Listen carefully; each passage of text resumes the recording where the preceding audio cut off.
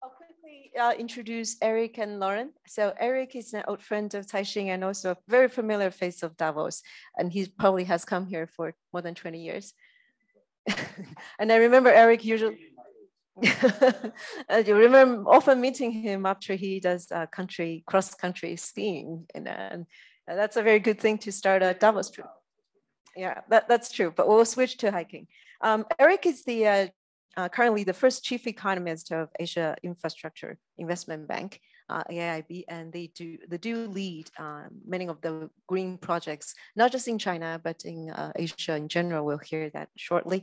And Lauren Sorkin is executive director of Resilient City Networks. So speaking of the alliance and collaboration among the developing world, I think Lauren knows a lot about how to put different stakeholders in the same room and convince them this is the way going forward. So Erik, could you, can we start with you and sharing with us what is the ESG or the green related efforts from AIIB, and how do you see the carbon markets, since we're going to talk about carbon markets in the emerging countries, how do you see that evolving?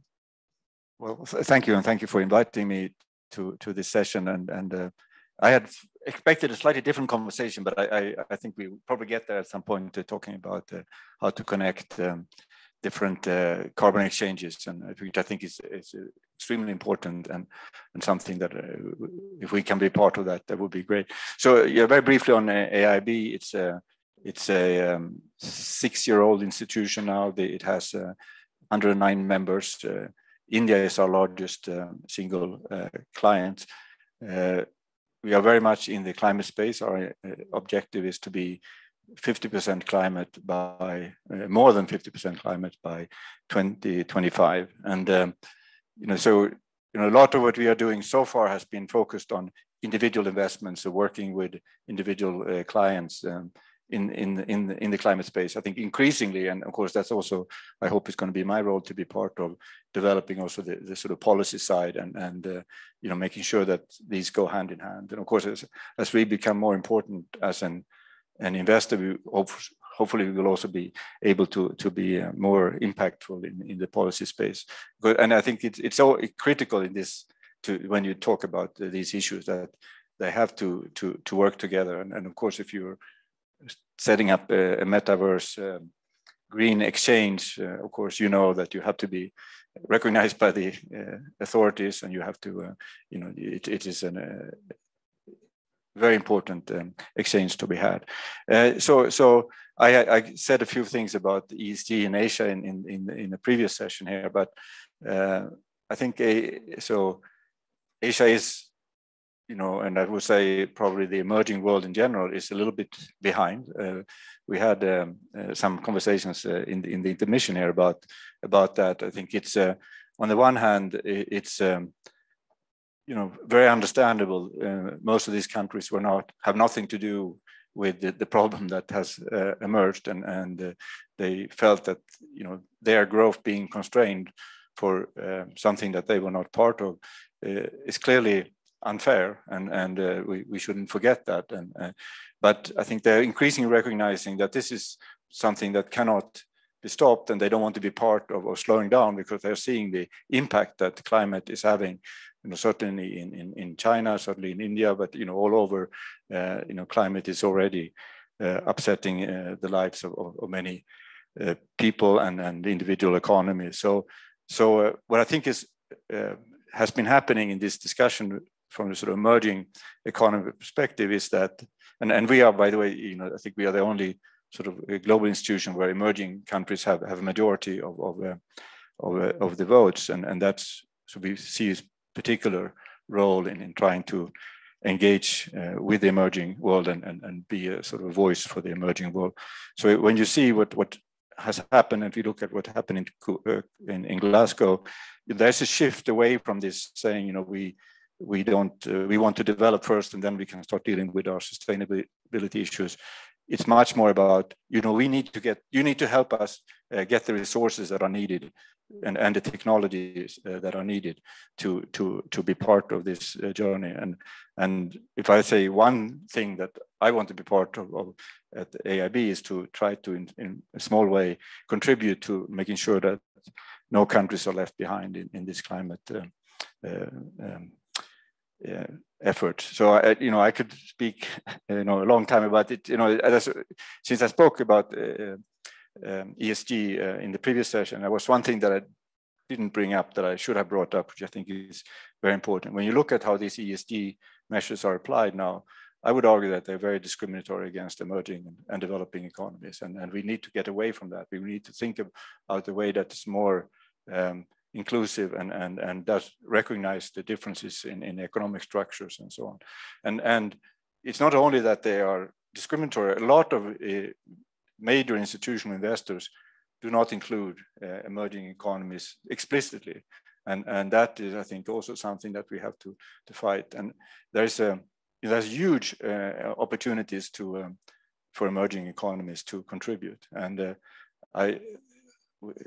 the first report that I was part of producing at AIB was on the global value chains. And of course, it was triggered by what we've seen in the global value chains in the pandemic. But really what when we started realizing or looking closely at these global value chains, what's really going to be completely transformational for them is the decarbonization and the pressures to, at each step of the value chain, look for opportunities to decarbonize. And the pressures are enormous from the financial sector, from civil society, from also, I think a lot of people don't want to work in organizations that don't respect, the sustainability issues. So those, looking at these global value chains and looking at the increasing role that emerging and developing countries are playing in these global value chains, I think there we have a fantastic opportunity, because what really the basis of this global value chains is the ability of individual firms, the lead firms in these value chains, to enforce standards along the value chains. And maybe today it hasn't been all about decarbonization, but they have the potential. That's what the basis of their competitiveness and why they have been so successful is the ability to enforce standards. If we can work with lead firms to do this, it's going to be, I would argue, the most powerful mechanism we have for enforcing decarbonization across countries. With these, we have a lot of peer pressure and those things, but this is, as we see, it's not powerful enough. We need something, that need to be real implementation. And here I would argue that the global value chains are very much part of that. I had an opportunity to talk about this report to all the finance ministers of the Arab world, and of course the Arab world has been, been very difficult for them to come into these global value chains. But when I spoke about the opportunities now, because of, if you can offer decarbonization opportunities, that is a huge possibility to attract global value chain investment. And as you know, many of these countries have made massive investments in solar, in wind. And so look at what Egypt has done, look at across all North Africa, for example, massive investments. This could be part of the beginning of building something new in these countries. So I think the climate is not just a burden, it's also a lot of opportunities. And that's what I want to emphasize. Thank you. Thank you, Erik. And we'll come back to a lot of the points you pointed out, but let me turn to Lauren first. And Lauren, introduce to us what Resilient City Networks does and how you see the change of awareness or capacity, or how they would be likely to reacting to the problems Erik just pointed out. Hopefully you can hear me well. I have a loud voice. So I'm really glad to be here. Thank you for having me. And I guess I just want to acknowledge that there's a lot of familiar face in the audience, Karina Ten from Temasek and other friends. It's great to be here and to be speaking about this issue, and specifically to speak about ASEAN and the opportunity that's there. And I don't want to walk away from that, but also to acknowledge the two of us are obviously not native to ASEAN. And I hope that in the future, one of the members of my team from Indonesia or India will be sitting here in my place. But I do want to talk about really this moment, right, that we're having right now, because we've come out of COVID, we are recognizing the climate crisis, and that's really emphasized that we have to build resilience to different kinds of shocks and stresses. And that kind of capacity has to be built over time, and it has to be built with incredible attention to equity. And I think that those are a lot of the points that Erik was making. He was specifically talking about kind of climate equity and climate justice, but it is quite a bit broader than that. I mean, if you look at this rarefied space that all of us have the privilege to be in, and you think about what's happened over the past 2 years, you know, the richest 10 people in the world doubled their fortunes while 99% of humanity's incomes were reduced, right? And you have, you know, 1% of the global population, we all know these statistics, who control 35% of private wealth. That's part of why we're here, is because we want to tap that and we want to channel it for good, right? But at the end of the day, there is a basic set of principles that we have to work towards, and to democratize the access to solutions, right? And technologies is a really big part of what we have to do. So just to put a finer point, I guess, on resilience and why we have to build this kind of integrated capacity, when we look at Asia and the Pacific, 98 of the 100 most vulnerable cities to climate and geophysical impacts are in Asia and the Pacific, and they're mostly coastal cities, right? And we have over 55% of the population in Asia Pacific living in those spaces, more than 2.3 billion people, right? And those are people who need to be protected adequately. So we need to work on working towards net zero, but also working towards safe and equitable outcomes. So what Resilient Cities Network does is we work with our city members. We have over 97 of them around the world in 5 regions, including 21 in Asia and the Pacific. We build their capacity through tools and training and putting an officer in government who then looks at that long-term planning and helps to prioritize that. I have the privilege of being the executive director of the network, and we actually moved that network, and Corinna knows the story very well, from New York, where it was founded almost 10 years ago, to Singapore. And the reason that we did that is because there is no other global network of cities that is based in Southeast Asia, despite the fact that it is the fastest urbanizing region in the world. So you combine that high vulnerability with the fact that about 50% of the infrastructure that we need in urban areas in Asia and the Pacific hasn't been built yet, right? It's why we need institutions like the AIIB to keep growing so quickly and working with the private sector, because we actually have a once in a lifetime opportunity to build better. And people keep talking about build back better. I'm like, no. Let countries who are building back build back better. That's their responsibility, and they're putting in policies for net zero. Countries that are building for the first time, right, and upgrading from slum areas to sanitation, piped water, affordable housing, right? This is our opportunity to do something very meaningful that is both low carbon and safe.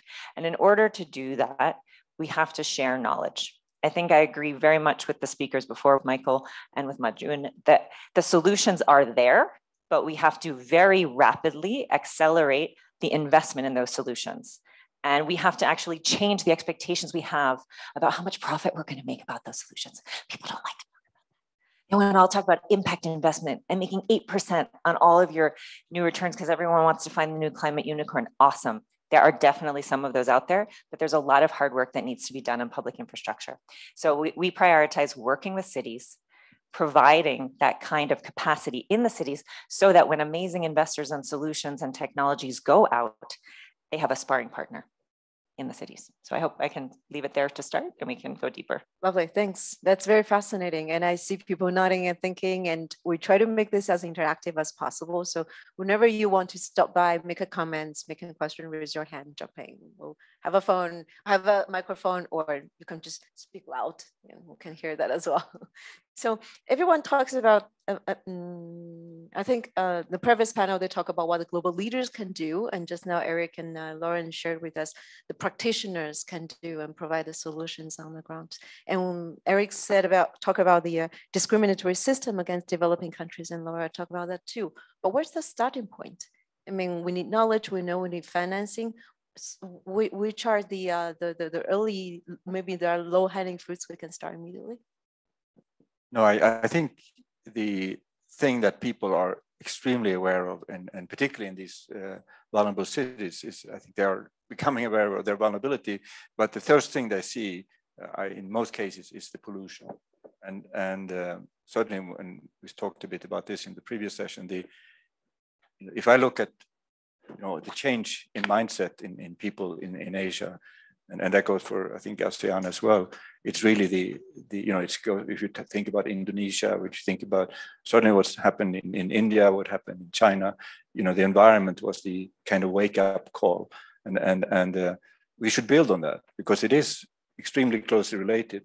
By the way, it's not only in the emerging world. I mean, I can tell you, I used to live in London, and the London, it's not polluted in the same way as India and as Delhi or Beijing, but it is it was a wake up call for many people when we realized that there were 20,000 excess deaths because of the pollution in London. So these are things that that's I think where we should start. I mean, and of course, as you said, what is particularly difficult to get going is the adaptation.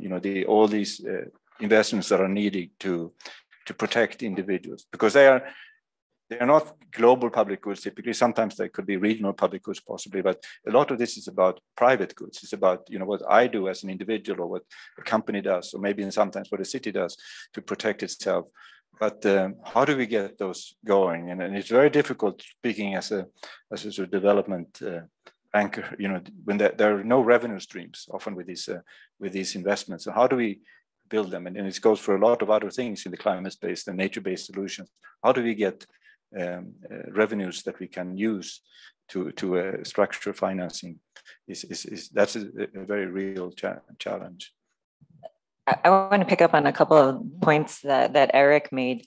I think in terms of where we start, I think we need to use a much more common set of principles for deciding where we're working.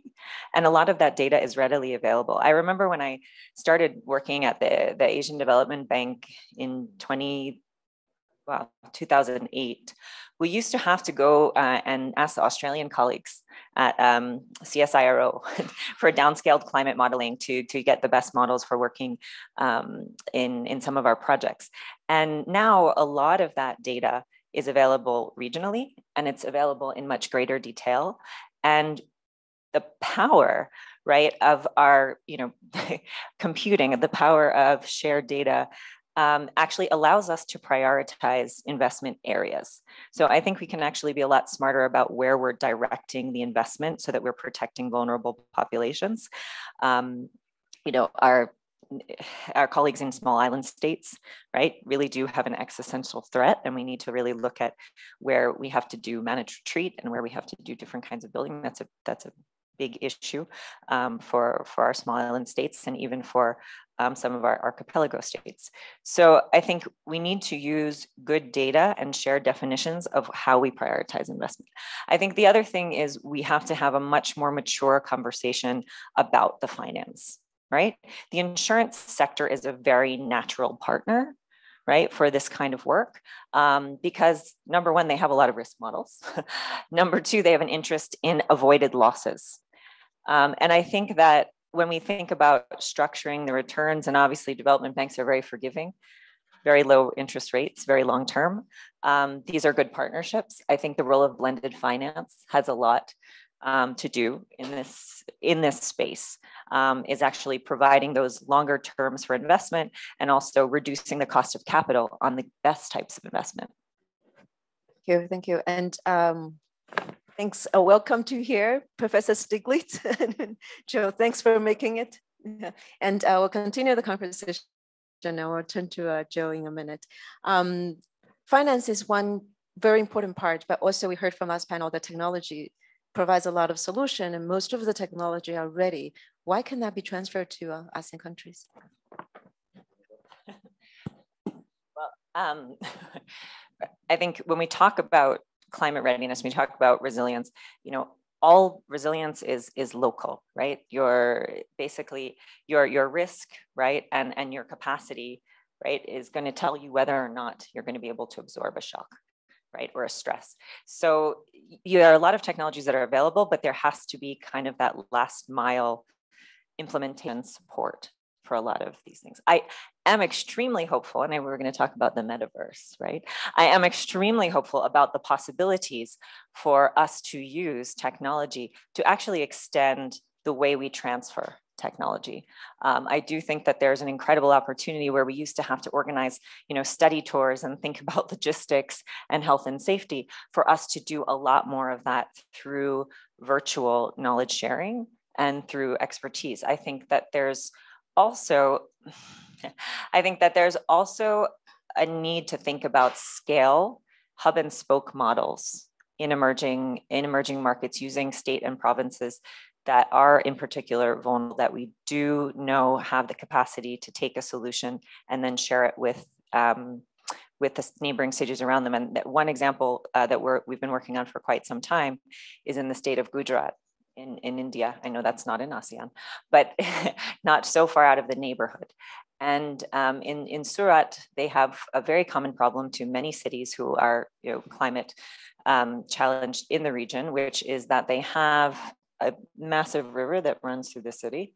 It's a highly polluted river because Surat produces, for those who are familiar or not familiar with Surat, a lot of the garments for India and for the world. They also cut a lot of the diamonds, but that's a different conversation. And so what Surat has done is they have looked at a complete adaptation plan around Tapi River and also a comprehensive change for the industry that reduces emissions. And they've now shared that experience through the state level to 8 other cities in Gujarat state. So I think in terms of appropriate technology and getting the message out, we can work very closely with different governments and the private sector together to then localize and scale. Maybe a couple of comments. I actually was fascinated you brought up Gujarat because one thing that I've tried to foster at AIB is to build a geospatial data platform, because I think a lot of this is going to be, a lot of the issues that you spoke about is going to be dealt with through geospatial analysis. And so we did AIB did its first completed projects was a small roads project or rural road project in Gujarat. And I don't know, those who follow the discussions about the investments in roads, and there's a very well established paper looking at the sort of high level roads in India, and they show that very little impact on development from these investments. And people sort of wonder, whether this could be really true. So we looked at these rural roads, and there have been a major program in Gujarat. And what we could show that actually why they were so significant were that they brought exactly that last mile connectivity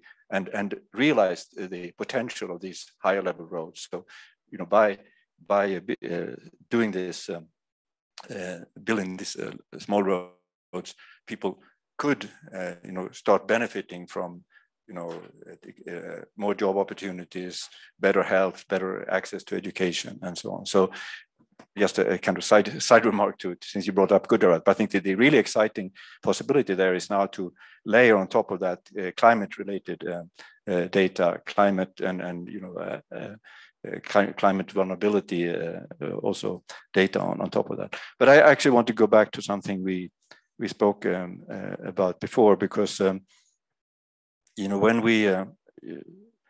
when we talk about access to technology for countries, it's a lot about standards. And what I see really changing in Asia now, and I can speak from it, from my sitting in Beijing, the thinking has completely changed. It used to be that you work with local standards and you do infrastructure projects according to local standards. We shouldn't impose any standards on countries. I think that it was probably well intended, but what was clear, it didn't work, because you're putting in place, inferior technologies, that will be with you for 20, 30, 40 years. And it's not in the interest of those countries. It's not interested of the global system. We need to ensure and of course provide the financing and the support, but we need to get the state of the art. Of course, it has sometimes you don't always need the most sophisticated technology, but you need sufficiently good technology that can work in these environments and really focus on the impact you're having on what you're trying to address. If it's about reducing the carbon footprint, that should be the focus when we think about technology. So that makes me very hopeful about the possibilities in Asia, that this is actually changing dramatically. And also, if you look just on we don't have any involvement in the Belt and Road Initiative, but I'm watching it from the side, and you can see how that is also changing, that the quality of investment becoming much more important, private sector involvement is becoming much more important, and really looking at how we can raise standards. The neighbor in the office is actually something called the Multilateral Center for Development Finance, which is an initiative of 6 countries at the moment, and it's all about raising standards. It's everything, and they started, with actually debt transparency and trying to get greater transparency around debt. Of course, this is a big issue, but it also looking at climate transparency, looking at measurement of carbon footprint and so on, climate smart connectivity. So I think that's a lot of new thinking, luckily in Asia, that we can make use of. I'm going to pick up on that with a fear and then maybe a hope. As I say to my daughters when they call me from Singapore to tell me what's happening there, always bad news first, then tell mommy the good news. So one thing that concerns me is that we have phenomenal global standards and conversations, right? And World Business Council for Sustainable Development and this forum and many others, COP26. But when we talk about who's winning most of the projects on the ground in developing Asia, these are local actors, local construction companies, SMEs, who don't have the capacity nor the incentive to do things differently. And these are mostly in secondary cities, right, that are emerging quickly, or even smaller cities than that. And they're going to build this infrastructure once, and then it's going to last for 20 or 30 or 50 or even 80 years. So that's a concern. I think a hope on the flip side of that is that we quickly figure out how to share the incentives to do things better. And we were debating a little bit about this at lunch in terms of what we think about when we think about what emissions belong to a national grid or a country and what emissions belong to companies, and how they can trade those. Because even for, and I had the privilege of sitting in on the real estate governors meeting at the WEF, was yesterday, even for the biggest players, they will say openly, there are lots of sticks and not a lot of carrots. So if they are feeling that way about real estate development, and we know that over 90% of investment in cities is happening from local actors, then what are the smaller guys saying, and gals, right? They're saying the same thing, or even worse. They're going to just try to get the deal, right? Which is normal. That's business as usual. So we have to figure out, and I hope we will quickly figure out, how to localize and share benefits with actors, because I don't know a leader of any company or a mayor in any of the cities that I've ever talked to that says, I don't want to meet net zero. I don't want to keep my citizens safe and increase equity. Of course they do, but they need help to figure out how, and they need resources. Thanks. And I saw Ling Hai was wanting to contribute from Light, and then Rui Hua, and then we'll invite Professor Stiglitz to give us a special remark. Thank you so much. My question is, I just want to pick on the equity point. My question is really about the cost of clean energy. I mean, I think poor people or low-income people, they don't burn coal and burn wood because they like to smell the smoke or the bad air. It's because that's what's affordable, right? So how do we not let this also get into this, become another nail in the coffin, or exacerbation of the massive divide? That is, it becomes a luxury. Green energy is a luxury for the rich because they can afford it. So how do we know we're able to bring down the cost to a level where this can be afforded by all before we dismantle the traditional carbon infrastructure and everything else? And that I heard this in Singapore, which I think is a very valid point, because you're reducing the investment in the traditional energy production, but the scale and the efficiency really have not come to fruition for non-carbon based green energy. So I feel like there's a disconnect here, and I would love to hear your views on this and what it takes to really get there. fundamentally, I'm a businessman. I believe nothing is sustainable if it doesn't have a good revenue or profit model, right? You just can't expect goodwill to be the driving force behind all of that. So maybe this is a place where I should intervene. So, oh, okay. You know, what's happened to energy markets in the last 10, 15 years is very dramatic. The price of renewable energy has really come down to be more, it's really competitive with old fossil fuel technologies. And one of the things, you know, even though the sun is not totally reliable, as we see here in Davos, it's more reliable than Putin. And one of the things that we know, you know, economists have studied, Erik, is, you know, things called the natural resource curse. A very large fraction of the fossil fuels are controlled by authoritarian figures. And so if you are dependent on fossil fuels, you'll get the oil crisis of 1970s and the Russian crisis of today. So when I walked in, you were talking about resilience, and part of resilience, I think, is moving to renewables. So it's both cheaper and more resilient. One remark I wanted to make that was a little bit related to what Erik was saying. There's been a lot of debate about whether developing countries, emerging markets, should be given more leeway in meeting climate change targets. You know, I've been a little bit critical of China saying we're going to be carbon neutral by 2060. I said, why not 2050? My view is that it's a disadvantage for developing countries and emerging countries to move slowly, because you know, all the technologies you're talking about and investments are 20, 30, 40-year investments. Why would you want to saddle yourself to investments in technologies that are so 19th century rather than 21st century?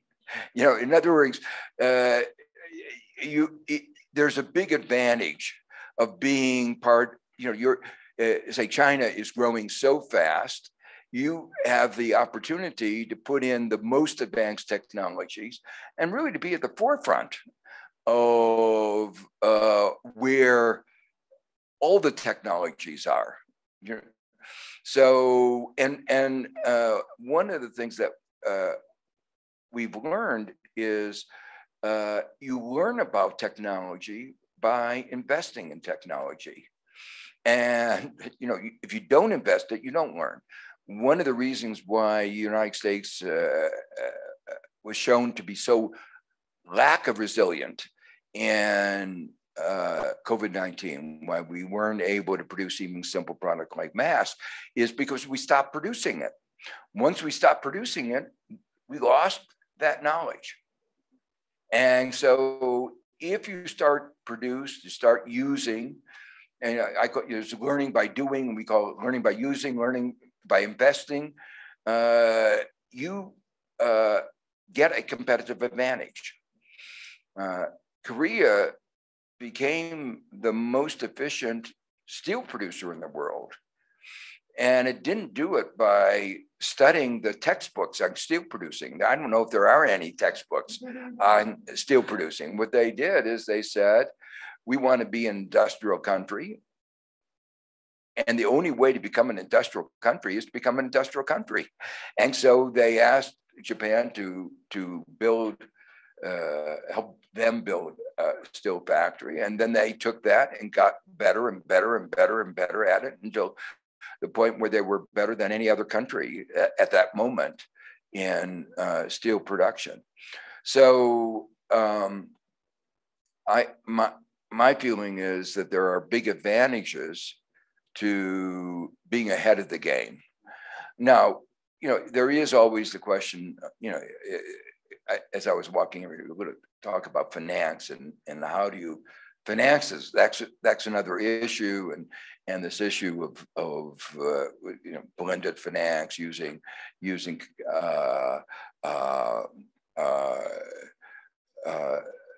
some lower cost finance and blending that with private sector finance, and there are a whole set of financial issues of how you can organize the paying for it that are not trivial. But in terms of strategy, business strategy, it seems to make the most sense to try to be as much ahead of the game as one can. And always remembering these are long-term investments, and that the knowledge you get by the investment is going to be part of the knowledge base that is permanently with you. And I guess the only other final remark I'll make is a lot of the, when we talk about the green transition, we talk about energy quite naturally, but it's every part of the economic system. And so you have to think about systems change very broadly: transportation, energy. Oh, thank you. I can't move. Okay. Systems, energy, everything.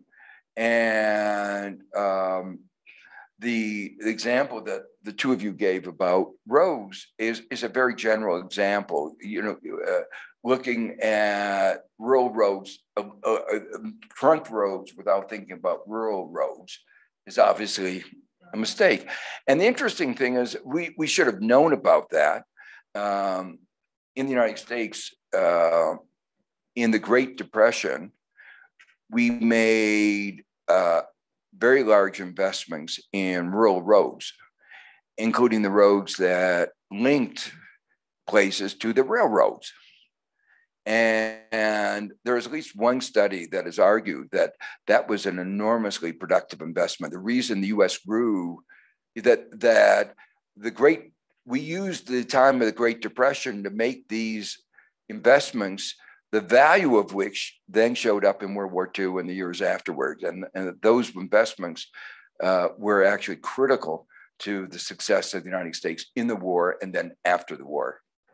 Yes, I want to pick up one thing that Joe was saying, which I think is so important. So there's been massive improvements when it comes to renewables in terms of the functionality and the cost. But it's also when the big issue is, of course, what you call the intermittency, that is not as still as reliable. But even there, through battery and storage possibility, we are making progress. But I think the really big reason for doing what Joe was saying is, this is a much more flexible technology. And I think what is a bit the problem of many of these technologies, were not developed primarily to serve emerging and developing countries. So that kind of learning and working with these advanced technologies, adjusting them to local conditions, that's a very important part. And if you are still continuing to use old style technology, you won't have that learning component. It's bad for you, but it's also bad for the world as a whole. And so I think that's what, when we talk about investing and using international standards, it's very much about, we want to be part of bringing this technology into countries, and the systemic thinking that Joe was talking about also. I think it's in this space so important. And take just the electric vehicles. You need to think of the whole system of batteries of cars, if charging stations and so on, and all that needs to be coordinated. It's a huge challenge for state capacity in emerging developing countries, and you won't be able to do it without participation from the private sector. So this, to me, is the real challenge. How can we harness and also build state capacity? I think there's a huge role for private sector to help the state become more effective in how it delivers on these technologies. I just want to make 2 quick comments, and I think this is risky because I'm sitting with 2 much more qualified economists than myself. I left the LSE and then I actually never worked as an economist, unlike these gentlemen. So, I mean, I think the question you ask also has a lot to do with the difference between the finance of the projects and the economics of the projects. And I think the reality, and I'm going to try to refrain from having my Jennifer Garner don't look up moment where I just turn red and say, oh my gosh, this is real. But the fact that we have been subsidizing, right, the fossil fuel industry for so long, right, is a huge factor in keeping that cost low. And the fact that there isn't yet a tax on the bad in the form of a carbon tax that's universal is also a huge market failure, as it were, if you believe in the economics of climate change, which I will say I do. There's a lot of work that's done on that, and that the value of that varies from the $5 that we have right now in Singapore to what the social cost of carbon is, which the Obama administration, I think maybe someone will correct me, was like over $150 a ton. Well, there were different ones. The Biden administration has not yet come up with the right answer. I've been trying to tell it what the right answer is. Okay. And it is around $125, $150. Okay. So you're right, but they haven't quite yet gotten the message. Yeah, so if you can just imagine, I think adding that cost into how we think about project finance is going to be really critical, and it's coming fast. So I would say that was the one thing that I wanted to share about that. And then I think the other thing was going back to resilience. So if you look at the possibilities for distributed renewables, they are massive. And the very quick case study that I would give is Houston. So the mayor of Houston, Sylvester Turner, is the chairman of our board, and they went through a shock that the whole world watched when they had a blizzard and the energy grid couldn't take it. People were burning their fences in Houston, Texas to keep warm, and people died. I mean, because they couldn't get access to water, they couldn't get access to energy in hospital and at home. So, I mean, this isn't just a failure that we might have in emerging markets, right? It's a failure that we've actually entrenched so deeply in some energy systems that the energy capital of the United States can't make it through a winter storm. So we have to change this. we have to build in that equity and that resilience into our energy system. And the way that we need to do that is through changing the economics and the finance of the projects. I can't help but add a certain irony in that experience in Texas, because Texas is one of the states where the governor is a climate denier. So they were punished maybe by God for their climate denial. And Ling Hai, as a Texas resident, who can testify to that. I was in Austin, Texas at the time. Anyway, yeah, exactly. And then energy prices for the consumers, right? They pass it up. They try to pass it up to consumers. Exactly. Yeah. It would have been even worse had they not had the wind and yeah.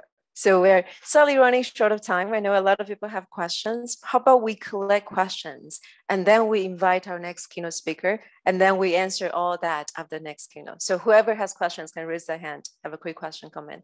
Rihua, you remember you had one?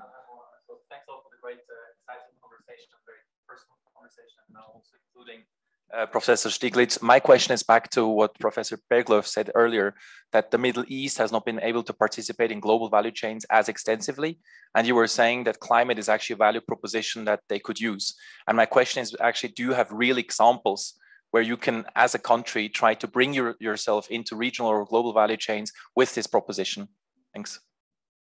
Just my question will be maybe from the practitioners' angles into bringing solutions to the emerging world. So very quickly, I'm a believer in technology, and I have brought technologies and renewables to Asia. Unfortunately, where I usually end up failing is in 2 areas. One is around the fact that the best technologies don't necessarily make it and win. To your point, sub-technologies are sometimes winning the bids, public bids. And the other is around just the general awareness of the desirability solutions. So my question really is, I understand how we improve unit economics of technologies, and we do it. how can we improve, if you will, unit economics of education in these fields? That's a big problem we face in Asia. It's just, if you're not going to throw your plastic through the bus, it's not because someone's telling you not to do it, it's because you yourself are aware of not doing it. So that's one, that's a big issue we face. And the second has to do with how can we make regulation more efficient? And to my point, in China, we have done very well on electric because at one point the government said we're phasing out this whole generation. In Southeast Asia, there haven't been bold steps there. So how can we make both education better and regulation better? How can we make the unit economics of both? That's something that from my technologist perspective, I've never really been able to harness perfectly. So we can keep it for later. It's right next to Julian. So just very simple, short question. So what about catch-up growth? Does each country and each region really need to reinvent the wheel or work on the same solutions? Can a lot of countries not just wait, let's say, until 2040 and then just take the technologies that other countries already produced and then, and maybe it's a very simple and naive question, but just what about just catch-up growth? It's like do we have like burning answers? If we do, we'll go very quickly a round of burning answers and then turn to Bible for the keynote presentation. Let me begin with just part of the answer to your question. One, a number of countries are beginning to, include United States and Europe, are beginning to consider cross-border taxes.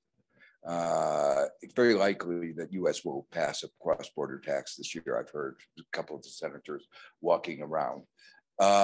So whether that, what that means is any country that doesn't have strong green policies is going to be punished. So you can say that's an incentive, both for the country and for the company. And it's an incentive for the country to design quickly a regulatory structure and to figure it out, an efficient one, which will entail both regulation and I think a carbon price. It'll be a mixture and public investment. So I think that is part of the answer. The other part of the answer to your question, I think, how do you internalize in individuals an awareness of the environment, you might kind of say the externalities.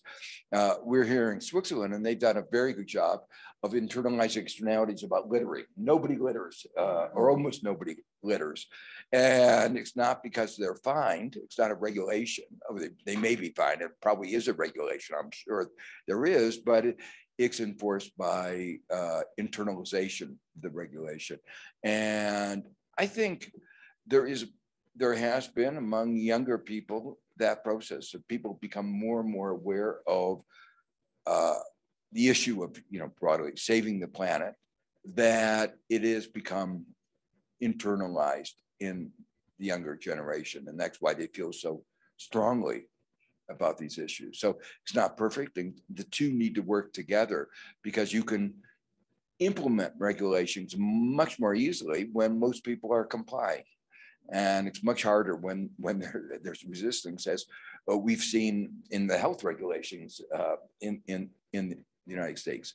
The issue you asked about why not wait and catch up is really part of the what I was trying to address when I said you pay a penalty for waiting in two ways.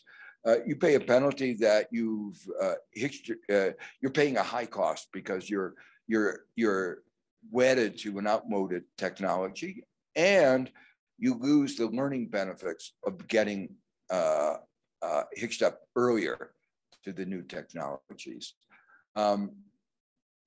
It is, quite frankly, it is an issue on which there is some controversy in economics.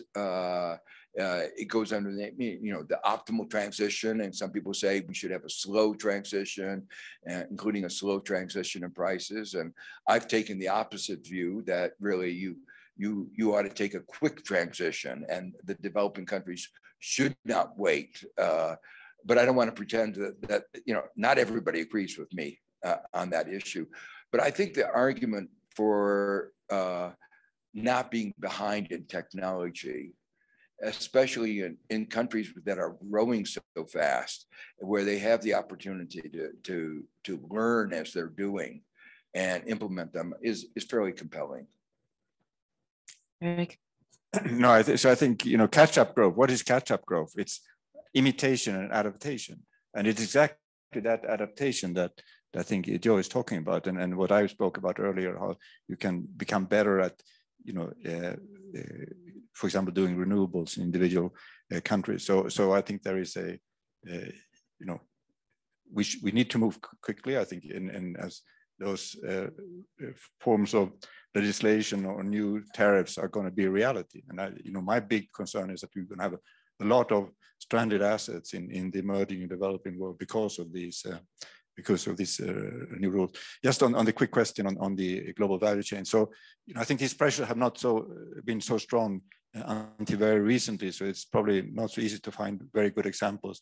The best example to my mind is what's happening to my own country, actually.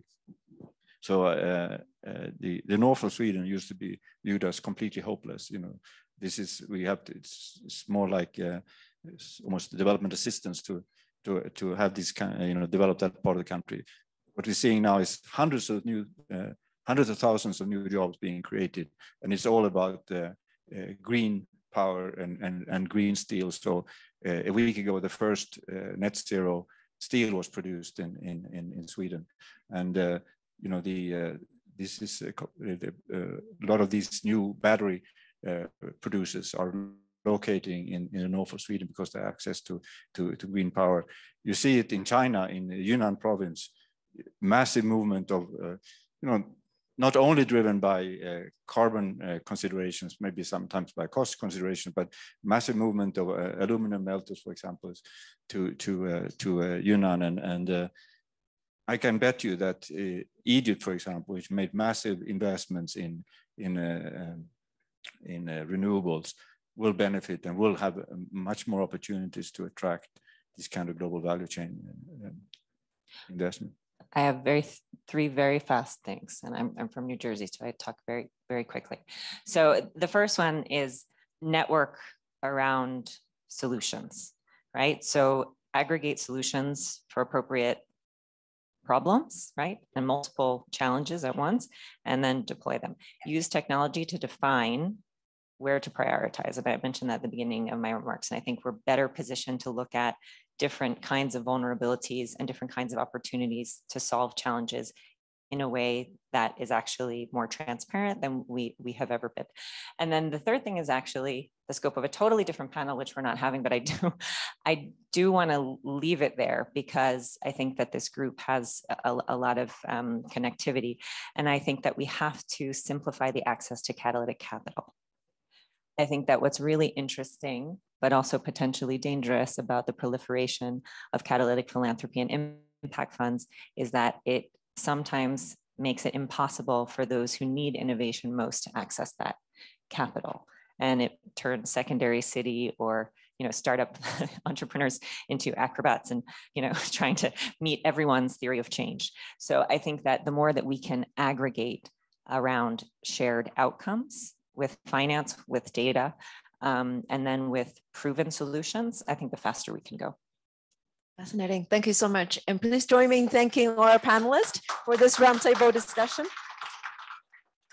And let me invite Bai Bo, the founder and the CEO of Metaverse Green Exchange, to give us a keynote presentation, and then we'll have the network and afternoon tea. But thank you very much.